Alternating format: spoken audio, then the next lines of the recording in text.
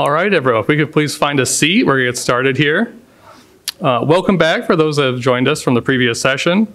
If you're just joining us for the first time, my name is Kaylor Sweeney. I'm the Common Ground Initiative Program Manager with the Hauenstein Center.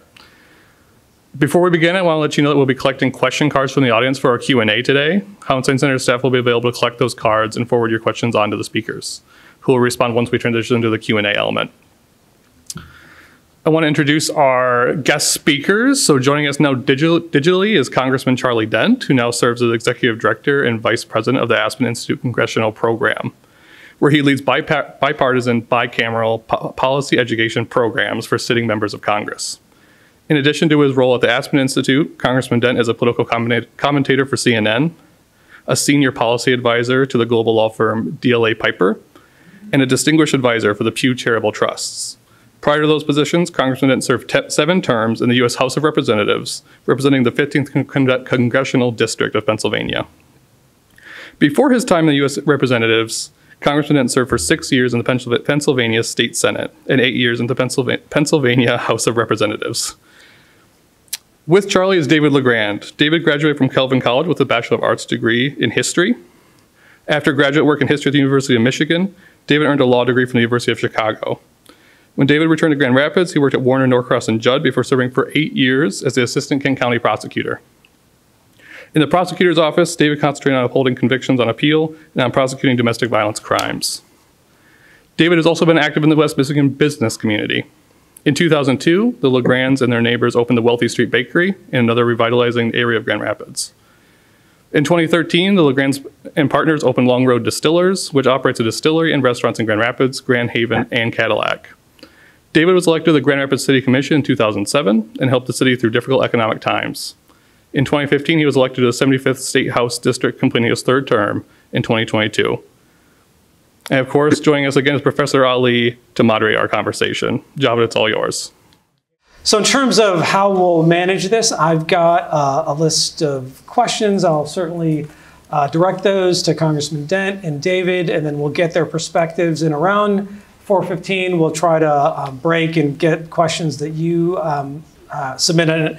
If I don't manage to break this computer, that hopefully they will show up on screen here. So we'll try and do that for the last aspect or segment of the panel. But with that said, let's get into the first question, and I'll start with this question to David and then turn to Congressman Dent for his perspective. So David, to you first. How has polarization more generally and political violence specifically impacted the people you've worked with and served in each of your roles? Yeah, so I don't know how dire Congressman Dent thinks this is. And just as an aside, I don't know if I owe you a debt of gratitude, because I spent a lot of time getting the Pew Trust to come to Michigan to work on criminal justice reform. And they came and invested a couple $1 million in our expungement work. And the Aspen Institute is working in Grand Rapids right now on justice stuff. So it's funny that we have those points of commonality. So thank you. You know, my politicians have to get good at like putting things into sound bites and one-liners. It's sort of like being a bad comedian. So one of the things that I say about polarization right now is the worst thing you can do if your house is on fire is pretend your house isn't on fire. I am really actively concerned about the ongoing viability of the American experiment. I am not sure that we are going to have a stable republic in 20 years, and that scares the daylights out of me. And I think it really comes down to 2 things which are intertwined. One is hyperpolarization, and the other is lack of voter trust in elected officials. And I think that it's always dangerous inside of the political bubble, you know, to form relationships and work with people and trust them and think that the general population is going to see that and understand the levels of bipartisan cooperation that happen all the time. So, you know, I was pacing around up here, and some of you saw me. I was on the phone with a couple Republicans who I'm working with very closely on something right now. I, after about 4 years in Lansing, just kind of stopped seeing party. I just saw people who were willing to work on issue A or not, and people I had to talk to about stuff. So it's possible to work in a very nonpartisan way in a not in a not cheap way. I think that sometimes the cheap way it gets sold in the media is, oh, you know, Congressman Dent and I fight like mad, but then we go have drinks afterwards. That's cheap. What's deeper is, I will tell you, former Congressman Peter Meyer and I are friends. I think I trust his heart. I think that he is a good man with integrity, and I really, really have appreciated his public service. And he is a Republican and I'm a Democrat, and that is, everything I just told you is absolutely true. Now, maybe my Democratic friends don't want to hear that, but that is the actual truth. I think that those two problems, I use a marriage analogy for both of them. I say, you know, if Melissa, my wife, and I only ever fought, we would eventually get divorced. I don't want America getting divorced. I don't know what it would look like, and it scares me. If we can't figure out how to disagree with people without imputing malice to the people we disagree with, democracy ceases to work. A necessary precondition for democracy is the ability to disagree without imputing malice. And the thought experiment I always have on this is, if you say to the average Democrat, Mitch McConnell, they essentially think Satan. And if you say to the average Republican, Nancy Pelosi, they essentially think Satan. And I know this in my own family. Most of them are liberals. And I have to constantly say to them, Mitch McConnell, I guarantee you, Mitch McConnell does not wake up in the morning trying to do evil. I promise you that is not what he thinks when he gets up in the morning. How can I make the world worse? Nor does Nancy Pelosi. But we've gotten so hyperpartisan that we start with an assumption of malice, and then we work backwards from that. And we've got to fix that dynamic. We've got to fix it, or our republic fails. Now, the other thing we got to fix is voter trust, and it's intertwined. And again, my marriage analogy on that is, if Melissa stopped trusting me, the solution wouldn't be to tell her to trust me. The solution would be to figure out how to be more trustworthy, how to regain her trust. And it's easy inside the bubble to think, oh, voters are misinformed, they're watching the wrong TV stations. You know, you can come up with millions of reasons. Like, I can virtually guarantee you that if Congressman Dent and I worked together, we'd wind up trusting each other. We'd be able to do all kinds of exciting, effective things together. But it'd be easy for us to think, if the voters don't understand that, they're just confused, they're wrong, doesn't matter. The why about voter distrust doesn't matter. The whether is a crisis. 40% of this country thinks the last election was invalid. That is a crisis inflection point. And if we can't figure out, that means they don't trust anybody in elected office if they're not on their team. So it's related to the partisan problem. But forget about the partisanship for a matter. That level of distrust means democracy is about to break, as far as I can see. So if we can't walk back from that brink, nothing else matters. No other policy things you think about matter, because you're not going to have a voice if we don't have a democracy. You know, if we lurch into autocracy or an oligarchy or some other form of government, all of our individual inputs aren't going to matter anymore. The whole thing, whether you care about global warming or tax rates, all of our lives, we've assumed that our voices mattered. Well, they're not going to matter if we can't figure out how to keep democracy functioning. I mean, that is the core crisis. My joke on this, I say I went to Lansing thinking that I was going to work on criminal justice, and it turned out I had to work on saving the republic. I mean, I was in Lansing. I mean, I have colleagues who were summoned to the White House to try to throw the election. They were asked by the President of the United States to throw the election for them. And they thought about it because the President asked them. I was in the room when Rudy Giuliani was perfectly willing to posit that there is a decades-long conspiracy of half of the country. Now, amazingly, no senile Democrats ever admitted this. No child Democrat has ever said mommy and daddy are off at the conspiracy to overthrow elections. But Rudy Giuliani was perfectly willing to posit that half the country, Democrats in his case, were plotting to overthrow elections. Now, if Democrats wind up in the same mindset, we're done. We have to figure out how to operate in good faith with each other, and nothing is more important, because it's all premised on that. So I don't know if I answered your question, but at least I wanted to say that to all of you, because like that is what I'm saying all the time to everybody, every chance I get, because I really loved growing up in a stable democracy. It was awesome. And I grew up feeling sorry for people who lived in Latin America or unstable attempts at democracy in Africa, and I never thought that I'd be sitting in the United States of America talking about the big lie and talking about things that are foundationally disrupting our ability to do this together. Congressman Dent, I don't know if you want to step back and address the original question or pick up on some of the points that, that David just made.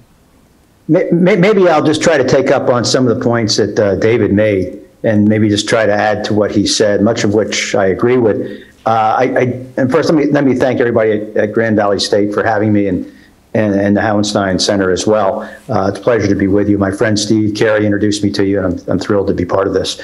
But let me just say a couple things. I think what's driving so much of the discord is just the level of anger in the country, and on both the right and the left. And I've often said that, and I'll pick on the right for a second. Like the Trumpian right. The MAGA right, that in many respects, that anger is directed at more of a cultural level. That, when you learn, when Donald Trump first ran for office, it was the immigrants, it was the Mexicans, it was the Muslims, it was the Chinese, and there was a lot of anger expressed at certain groups on a cultural level. That's why you're miserable. On the left, I'll pick on the Bernie Sanders, Elizabeth Warren wing of the party. It's an economically based anger. It's the pharmaceutical companies, it's big oil and gas, it's the insurance industry, it's the rich guy. It's all economically based, but it's all anger. And I've often felt it's two different sides of the same coin. When people are this angry, it's really hard for them to sit down and then try to negotiate and talk to each other instead of yelling at each other. So that's just something I wanted to get off my chest. That is, and I think what drives a lot of this is, that there's so much variety in this country that, we don't have a common sense of who we are, it seems, at the moment. And that wasn't always the case in America. People get their information from sources that reinforce their existing opinions or biases, and many don't change the channel or go to a different site. And we have social media and other media that egg this on. I mean, look what just happened to Fox News. They just settled for nearly $780 billion over a lawsuit for, their misrepresentations, and I'm putting that kindly, of what happened after the 2020 election, all to maintain an audience, even though they obviously knew better that what they were pushing was not true. And so you have institutions like that have enormous power, that are generating, in this case, false information, and seemingly knowingly, and there's not a whole lot of accountability for it. But again, people are motivated by ratings, they're motivated by clicks. There was a time when members like David and myself, he mentioned my good friend Peter Meyer. I mean, I was heartbroken when he lost that primary. Here was a guy who came to Washington for all the right reasons, to represent a community, and I got to know him. He engaged seriously and substantively on issues. And we need more of that. Too much of the politics today is performative. I'm kind of old school. I'm not really that smart or that special.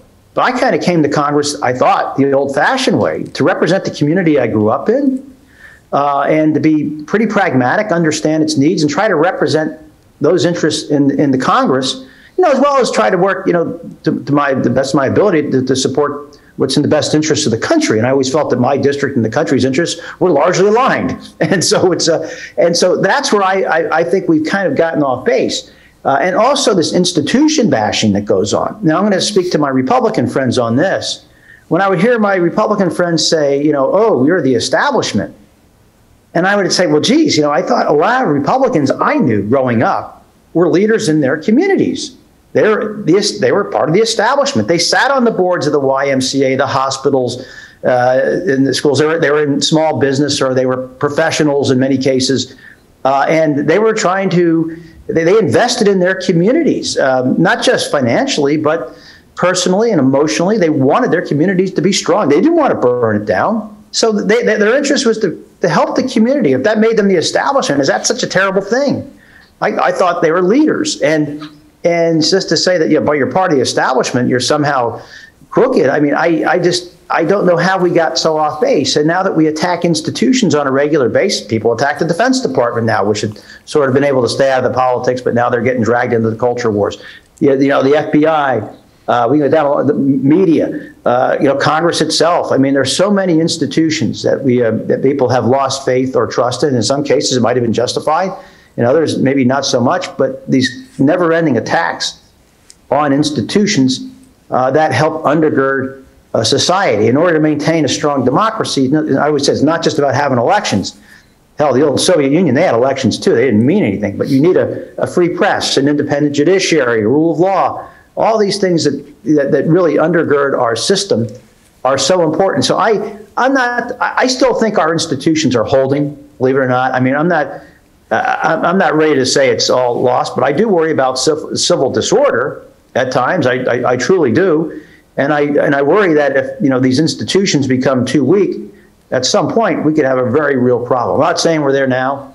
I hope we never get there, but we have to be cognizant of it. And I think it's important for elected officials, particularly at the national level, to understand that they have a job to do. They have an affirmative responsibility to govern. They have to get beyond this whole notion of separation of parties. We have a system of separation of powers, and I find that the members in the legislative body, the Congress, of the same party, the president, think it's their job, whether it's Republican or Democrat, to defend their party's president, whatever they're doing, even when they're doing things that might undermine their own institution, Congress, and its authorities. I've seen that happen repeatedly.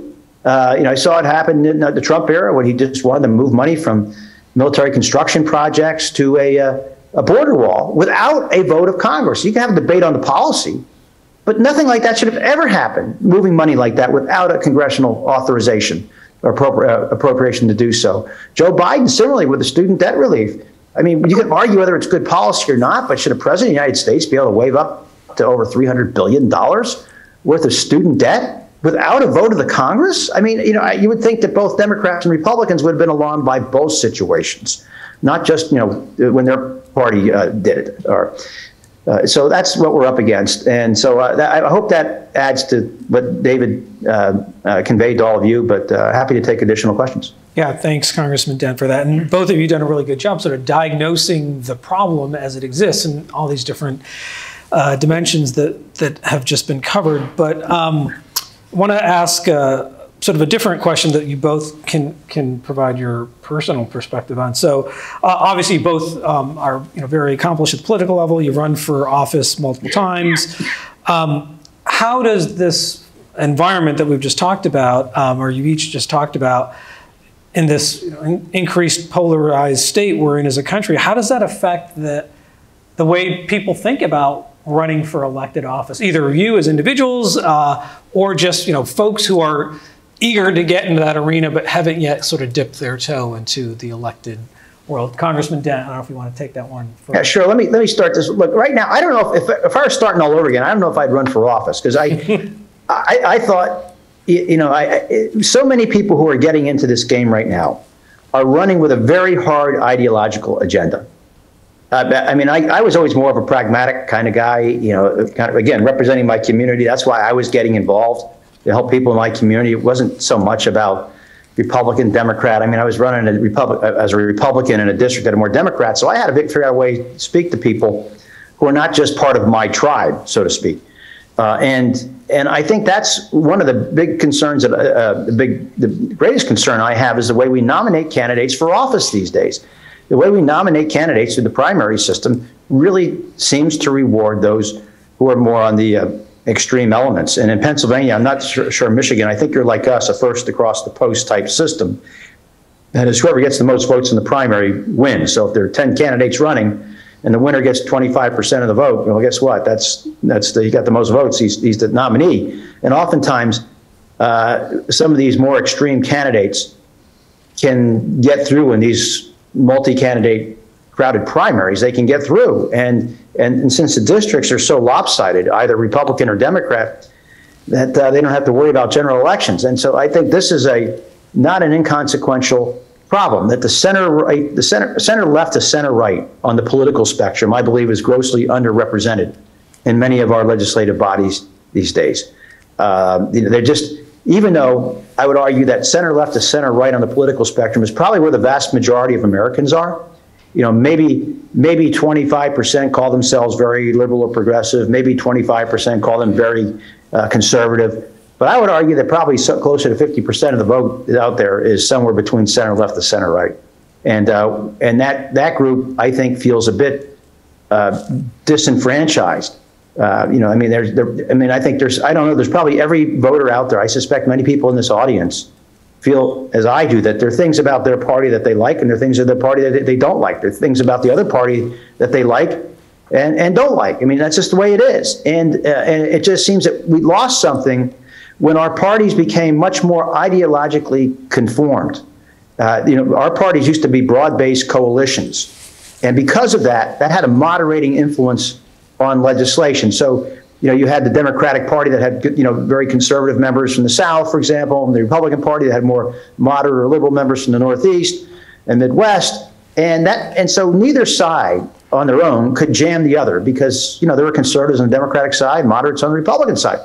But that's changed. There weren't those types of controls within the parties to kind of keep a check on the more extreme elements within the parties. Right now, the check is gone, at least within the parties.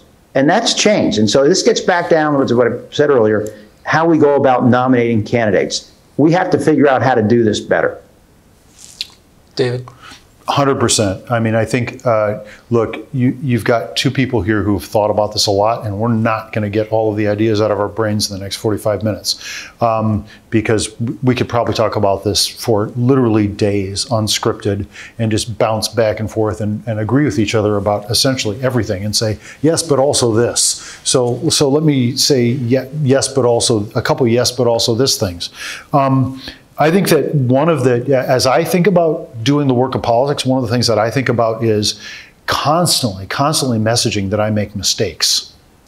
Why? Because if the standard for, I mean, I remember when, one of our presidential candidates was criticized for being a flip-flopper. And the line I developed at that point was, if you don't change your mind once in a while, how do you know you have one? In other words, we should be able to, politicians, I think elected officials, have to constantly be willing to say, you know what, I could be wrong. And I make mistakes all the time. I'm doing my best here. I'm trying to look at all the information, but acknowledge the limitations. I mean, one of the huge limitations is politicians have to be generalists. You have to have opinions on healthcare and prescription drugs, and also on the criminal justice system, and also on energy transmission. I mean, there's a lot of things that really, frankly, you can't fit in one brain. And at the end of the day, you have this binary thing where you have to vote on all this stuff. So I think that politicians signaling that they're not absolutely right on everything. That absolute rightness fits into this partisanship, right? Like the Republicans, if you're a Democrat, have to be absolutely wrong on everything, and we have to be absolutely right on everything. Well, you pick me an issue, and I can tell you where I am on it, but I can also tell you that I see non-trivial arguments on the other side. Non-trivial, substantive arguments on the other side of virtually anything that divides Democrats and Republicans. So being able to articulate ambiguity, fallibility, all of those things are really important. Look, we're in a college, so let me give you all two book assignments. Ben Sass, who is a senator, wrote a great book. I think it was called Other. And he pointed out that there's another book called The Three Languages of Politics, and that's a short read, but they're both worth reading. The Three Languages of Politics, the central point the author makes is, when politicians talk, they're not actually talking to people who disagree with them. They almost always only ever talk to whip up their own base. So they're not really interested in crossing. So when you think about that, and he argues that there's sort of three mindsets out there, that Democrats think in terms of victims and oppressors, and that libertarians think about government versus liberty, and that conservatives think about culture and order versus chaos. So but that usually then if you go to, think about a rally, and Trump made rallies famous, but we all have rallies. And all of the bad behavior that happens in rallies, because it's a big group of people who you think are all on your side. And it's easy for politicians to lapse into, the Republicans the Republicans are this, or, those are the rallies I go to, right?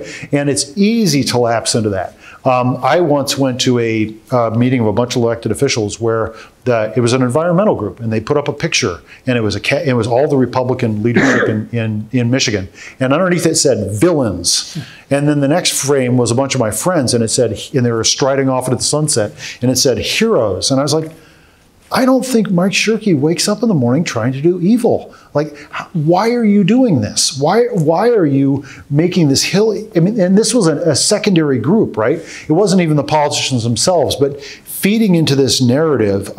Ben Sass talks about this as a negative community. That we used to have positive communities where we're part of your church and you're part of your clubs and you're part of the Rotary or whatever, and you're trying to build towards something. And that we seem to have lurched into negative communities where we define ourselves and are by other people who are angry about the same stuff we're angry about and who want to tear down the same things we want to tear down. And that's a very toxic, dangerous space. But it's easier to sustain in thin formats like the internet. It's harder to sustain in richer formats like this. Like, I know a lot of people in this audience, so there's a limit to how obnoxious I'm going to get because you're going to hold me accountable afterwards, right? Like, I see you, you see me. So the fact that this is happening live matters. The fact that if you're in a community, that matters. Well, so much of that civility depends on making sure we have more rich forms of communication. So, Zoom is better than a phone call. A phone call is better than an email is better than text. We all know that the thinner your communication gets, the easier it is for things to get off the rail. And so I think that it's hard work. I'm sorry, Congressman, let me one last thing that I want to say. I think the human brain is hardwired to want silver bullet answers. Like, just tell me I can drive a Prius and then I never have to think about polar bears again. Or just tell me I can recycle and then I don't have to think about global warming anymore. The complex problems tend to take long, slow, complex solutions. So if we're going to fix some of this stuff, it's not going to happen overnight. There's not going to be a bill we can introduce that can fix this. But we all have to think about, how can we rebuild community and how can we build enduring community? And one of my mantras is, nobody ever changed their mind because you were mad at them. If you actually care about your stuff and you're committed to it and you want to change somebody's mind, people only change their minds if they feel loved, accepted, and safe. So start all of your conversations by grounding in those commitments. Try to make the people you're talking to feel loved, accepted, and safe, or you're wasting your time, or you're just building negative community. Congressman, anything you want to respond to based on what David said? Yeah, I just think, well, first, I think David said something about, changing your mind. And, what do they say? People who never change their minds never change anything. I think that was Churchill who said that, something to that effect. But we come into elected office knowing what we know and realizing once you get there that there are a lot of things you just don't know, and you have to spend a lot of time learning. And you're not always learning in a partisan environment. You're just getting information about whatever the issue is. Then you need to make a decision, and it's not always about what's a Republican view or a Democratic view. I guess one thing I'd say too about Republicans and Democrats, that people have to, this negative partisanship. That it's not that, as a Republican, many will say, well, it's not that I like Republicans that much, but I just can't stand those guys, the other side. They're bad, they're evil, they're just, they think I'm stupid, they think I'm a knuckle dragger, they think I'm a racist, they think I'm all kinds of terrible things. And some Democrats will look at Republicans and say, they are knuckle draggers, and they look at me like I'm a communist, and that and I hate the cops, and that's how they view me. And it just seems to me that that's how we define each other. That, not that we like our own tribe that much, but we so much despise the other that we'll tolerate a lot of things from our own tribe that we would never tolerate within our own families. Mm-hmm. And so, in terms of how we conduct ourselves. And I think that is not a small part of the problem, facing the country right now. That we have to get beyond. We have to figure out a way to get beyond this. And so part of what I do on a daily basis, I work at the Aspen Institute, and I run a congressional program, and I convene meetings with members of Congress off the record. We do it off the record. We're discreet. We talk about substantive policy issues. Great power competition between the U.S. and Russia and China. Or we talk about energy security and climate change, or how we grow our food, agriculture and health, or AI and privacy. And you'd be shocked, when you're behind closed doors and there are no cameras in the rooms. You're just talking substance and policy. How much agreement there is, and about problems, and sometimes we're not able to translate that into the public setting, but we're working on it. And so these are some of the things that we can do. But again, I just get back to at some point we're going to have to turn the temperature down in this country, and that this whole notion of populism on the right and the left.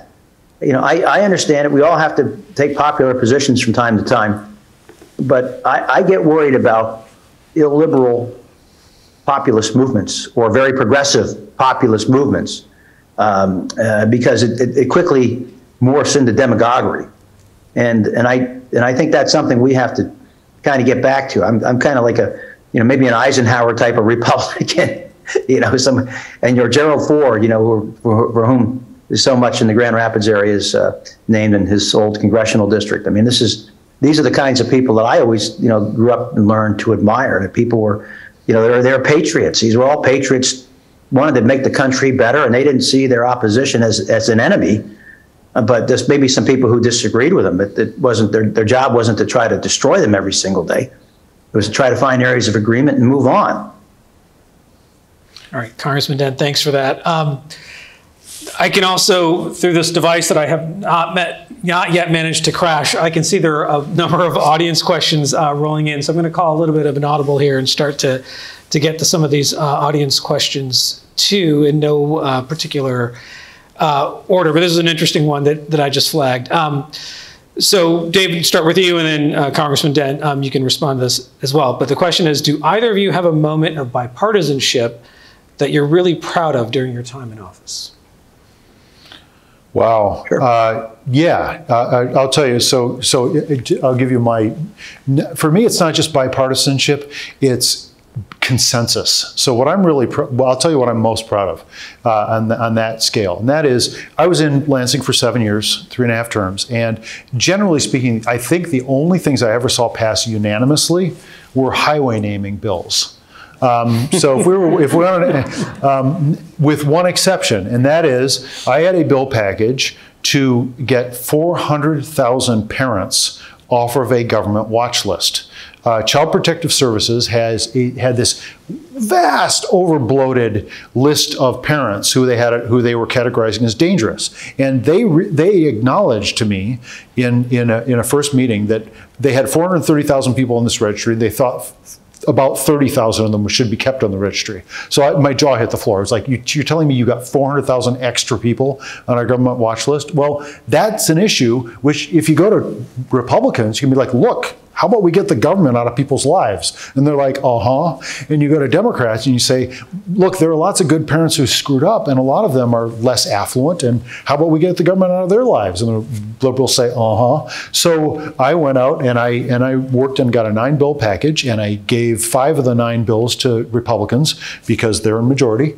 That 9-bill package, which helped 400,000 parents, passed unanimously out of the House and the Senate. Not one person in the legislature voted against it in either the House or the Senate. So that I'm proud of. And I know that's going to endure because everybody voted for it. It's not a political football. It's not going to change when majority shifts. Congressman Dent, time or a moment in your own career where you're most proud of? Well, yeah, in terms of like bipartisan successes, I had a number of them, but I guess I'll just say, when I was on the Appropriations Committee, I was a senior member of the committee, and I was responsible for military construction projects and the VA funding.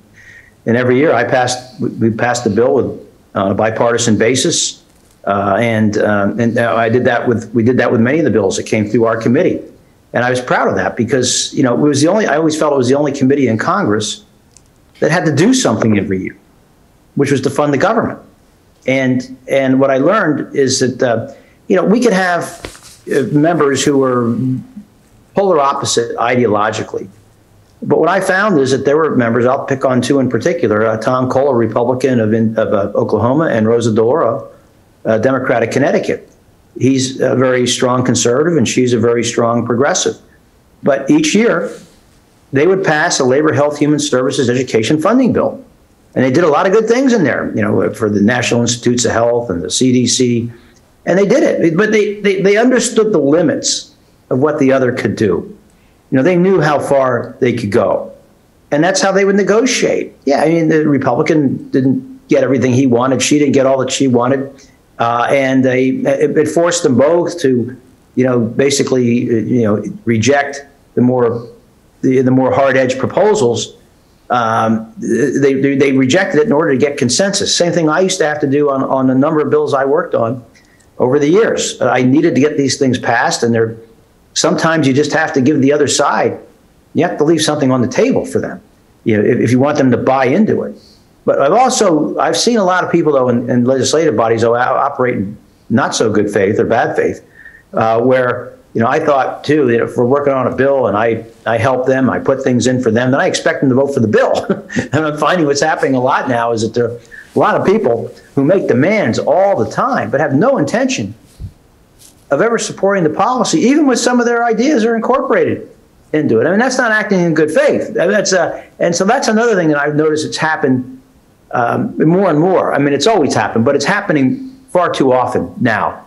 And you're going to see this happen in the debt ceiling debate. It's going on in Washington as we speak, where you see, right now the Republicans in the House are trying to pass a bill that has zero chance of passing the Senate. And I would always say to the leadership when I was in, I'll help you pass this bill that's going nowhere.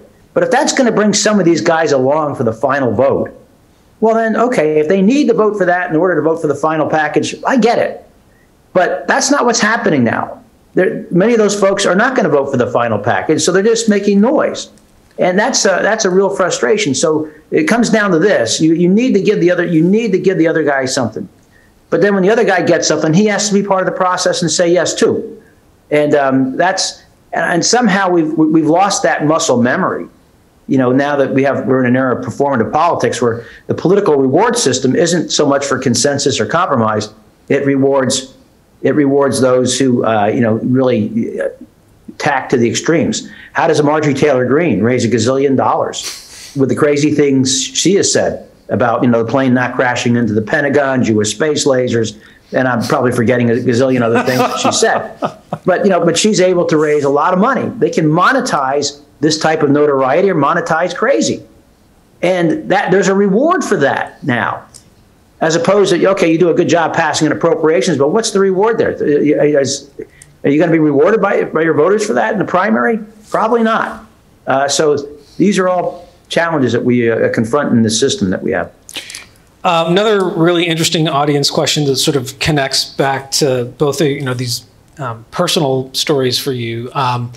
So this question is kind of building off the last one. Can you share a time when your mind was changed through your work in politics, and what about that person or the interaction did was so impactful to you, or that you remember the most? Yeah, I'd be happy to take that one first. Over the years, I came in the state legislature in 1990. I elected in 90, started serving in 91. In 1996, I voted for the Defense of Marriage Act, which at the time, I thought it said no, that marriage should be between a man and a woman, and okay, but over time, I talked to a number of people, and then in 2014, I guess it was after Obama won re-election, after President Obama won re-election, not too long after that, I came out and said, look, love is love, and who am I to judge? And I'm, if this is a person's idea of happiness, marriage, then between same-sex couples, I have no issue. Didn't impose it on any religious institutions, but for civil marriage, sure, you go ahead and get married in any church that would allow it, or certainly at any government building or office. or it should be permitted. And so I learned, but you learn that by talking to people. And the country changed, the culture changed, and I changed with it. And and so you're persuaded by arguments. And there's some other things here and there that I'm sure that I wish I could have done differently or done over, or somebody has made an argument that was impactful and got me to vote on a particular way on an issue. Sure. Yeah, I guess I would say maybe one of the biggest shifts for me was on how I thought about tax breaks. And that was colleagues of mine questioning, sort of point source, like the tax breaks that Ford Motor Company's gotten recently and those kinds of things. And people came back and said, okay, look at the math. How does the math work on this? If you're given $700,000 per job to a corporation, how does that actually scale out? And people who talked about automation and, the likelihood that those jobs wouldn't be permanent. And I thought, well, okay, it's important to do the math on these things and not take the knee-jerk. And one of the ways that tax breaks are often sold is, my gosh, if Michigan doesn't get it, Kentucky will. I'm like, I don't hate people in Kentucky. I'm not at war with Kentucky. So the race to the bottom on tax giveaways is something that I really started questioning. And it was because I had colleagues who just were like, wait a minute, where's the beef? Let's crack this open and think about the policy. Those things make great, and I often think, the structural incentives of institutions, any institution will have weak points. So democracy's got plenty of weak points. Capitalism has got weak points. The media, one of the biggest media weak points I think that exists is conflict sells. If Congressman Dent had been here and we were rolling around on the floor punching each other, that would be on TV tonight. This conversation is probably not going to be on TV tonight because peaceful, reasonable conversations don't sell media exposure. Fights sell. And that's a big, that's a non-trivial part of the political toxicity is it works for the media. And we have to name that problem and challenge the media to walk away from conflict-based representation of things because they overrepresent conflict in politics all the time. There's never been a warm story about me and Peter Meyer and my friendship. I mean, Peter Meyer came over to my house and we drank till about midnight before he decided to run for Congress. And he talked it through with me, and I'm a Democrat, and he wanted my advice and he wanted my counsel. And we spent hours talking about why he wanted to run for Congress, whether the reasons were good enough, what it was going to involve. That's not a media story, right? I mean, it could be, but it's not usually. Usually the stories are, David LaGrand's fighting with Marjorie Taylor Greene or something, right? Those are just much more fun. So I think the media's got a characteristic weakness there. So I think we have to be honest about and recognize characteristic weaknesses. I think one of the big characteristic weaknesses of democracy right now is how much money is in politics. And I can't speak to this firsthand, but I hear that congressmen and women have to spend an awful lot of time fundraising. Well, every minute they spend fundraising is a minute they're not spending talking to their colleagues. The amount of time and energy that goes into fundraising is really problematic if you want to build collaboration and congeniality and relationships, because there's only 24 hours in the day. If you do something, you're not doing something else. Yeah. So we've got time probably for a couple more questions, and a lot are rolling in through the screen here, and I've got a few left. So I'll try to combine these into kind of wrap up questions. So I spent about 45 minutes sort of diagnosing the problems that we have here in the country and some of the challenges that we face at the institutional level and the political level and in the media. But let's try to end on a more positive note, because I'm the eternal optimist, even in the world that I came from in counterterrorism. Everything is never as bad as it seems. So let's try to end there with some of these questions. So one question here on, maybe I'll try to kind of put it in a perspective. So despite everything we've talked about, how can we as a country or as Americans kind of move in a more positive direction or find that sort of common ground that's been lacking? And are there issues that are either bipartisan or just kind of bring us together as a country that can hopefully start to edge off some of the more extreme, aspects of what we're seeing here. So let me put that out to Congressman Dent, and then David for your response. Sure, there are always areas of agreement. I think, for example, okay, you see in Congress right now there seems to be an emerging consensus on China. Now, I'm not saying it's a great consensus, but they seem to be recognizing the challenges and the threats posed by China. I think, frankly, personally, that the rhetoric's a bit too hot on all sides, both here in the United States and over there in China, both Republican and Democrat here, both the president and Congress, too hot. But nevertheless, they seem to be coming to some consensus. I hope it's one that's positive and it's thoughtful and it's more balanced than it maybe is right now.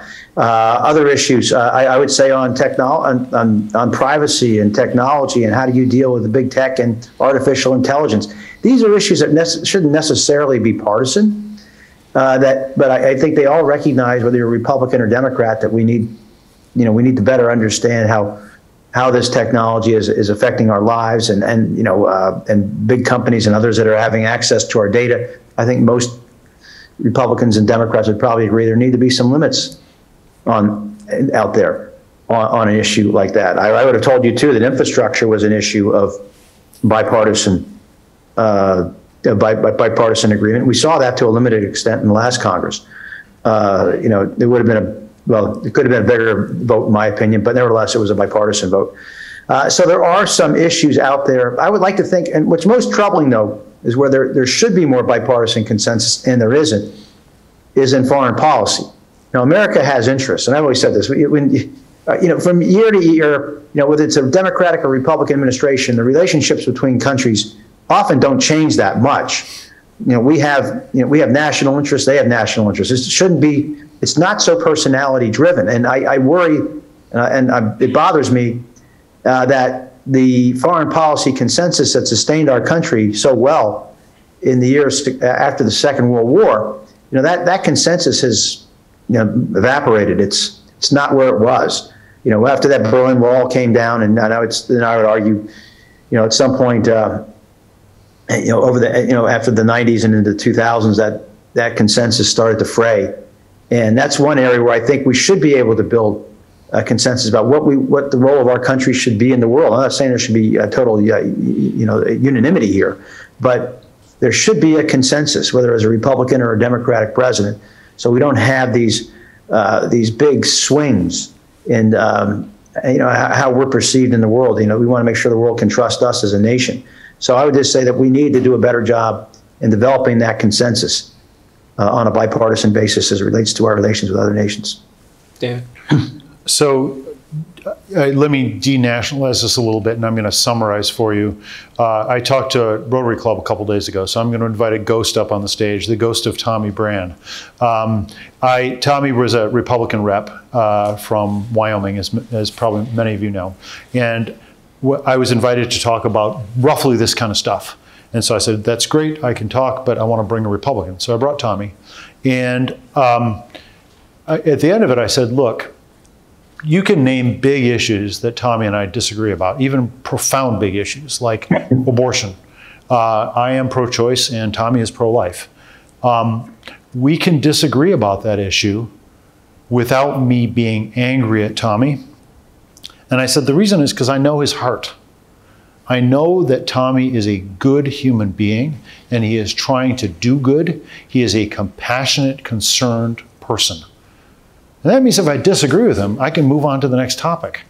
And we don't always have to agree about everything. So I guess I think, when I think about how to solve the partisan divide, it just really keeps coming back to the human heart for me. Like, we just have to figure out how to spend enough time with people to realize they're not, that the people who disagree with us are not demons. And I used to use, this is an old, kind of dated image, but I used to confess that Sarah Palin and Bugs Bunny are kind of the same thing for me. They're this image that comes up on TV and says funny stuff, and I laugh, and it's easy. Like, I've never had Sarah Palin over to dinner. I don't see her as a human being. I see her as a cartoon, because that's my relationship with her, right? I don't really have a relationship with her. Tommy Brand, who I just told you about, I could make a Tommy Brand a cartoon too, but I can't because I know him. And because I spent time with him, because I've listened to him, and I've wrestled with issues with Tommy. Well, we all need, I mean, I get so many people, and I'm sure you do too, Congressman, saying, you know, I go home for dinner and like, you know, the family disagrees and I don't know what to do about it, and we avoid, well, I think we're all scared to talk about this stuff with people who disagree with us because we're scared of the anger. But the way we got to get through the anger is just ground in the love first. Ground in the love and assume that the people you're talking to are also capable of love. I know that sounds hopelessly Pollyannish, and that is probably the least political answer I could have given. But I think it's true, and I think that, look, if you believe in democracy, we're just a collection of individuals, and occasionally some of us, you know, get delegated to go push buttons. But that doesn't mean I'm any more an important or interesting part of democracy than anybody else in this room. So it doesn't just have to happen in Congress or in Lansing or in City Commission. It's got to happen at Thanksgiving. It's got to. Congressman Dent, any final thoughts on that sort of perspective, what we can all do? Yeah, I mean, yeah, at the end of the day, it comes, you know, maybe because, you know, I'm a former congressman and have a fairly high profile, so it's harder for me to do this, but for people who aren't elected, I should say that, you know, and even for those who are elected, if people don't know my politics or don't know me, I like to have just normal conversations with people, and you'll find out you don't talk about politics. You talk about whatever it is you're talking about. Or, you know, you go into the store and they're helping you with something. You don't ask their politics, and you realize that most people are fundamentally decent and good. That's I think how we need to take that spirit with us. You know, when we deal with each other in our everyday lives in a very normal and I think healthy way, we need to kind of translate that into the political space again. That, you know, we're talking to our colleagues. We have to operate under the assumption that my colleague here is actually a good person, even if we might disagree or if I might think they're a little misguided on some things. It doesn't matter. We have to get back to this. Not, you know, stop the demonization of the other side. But the system doesn't allow it that well. I mean, you're running for office, and you have to draw a hard contrast. I get it. But I thought we used to have rules, at least as I understood them. You debate your opponent based on matters of public record. You try not to make it personal, and you know you try to address the issue, not them personally, and don't. You know, it's the name calling and the ad hominem attacks. You know, the discourtesy that is often demonstrated these days is I think really troubling, and I'll blame social media for part of that. I mean, people will say things on social media. They'll post things that they would never say, you know, to another person sitting across from them. They would never do that in an audience like this. But they feel empowered to do so in social media, where they'll say the nastiest of things about another human being, you know, and not address whatever the issue is. I don't mind if somebody wants to tell me my ideas are terrible and here's why, but they don't have to call me a jerk. You know, that's is what I'm saying, and I shouldn't do the same to them. So that's where I kind of get back to it. How do you just get people to start talking to each other as just human beings under the assumption that we're all basically fundamentally decent and honorable, and then go from there. All right, Congressman Dent, thank you for that. And probably getting close to the end, so how about a big round of applause for David and Congressman